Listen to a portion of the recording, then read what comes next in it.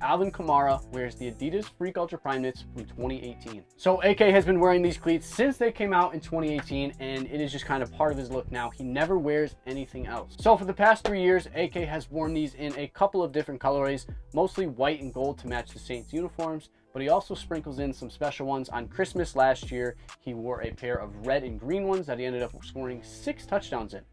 Those are now in the Hall of Fame, along with the $5,000 fine that the NFL gave him. But what's really cool about these cleats is that they are painted by @SR_customs on Instagram. Go check them out if you guys don't already. But what he does to these cleats is really special. He takes the 3 stripes logo on the toe and he manipulates it to look like the number 41, which of course is the number that Kamara wears. Super cool.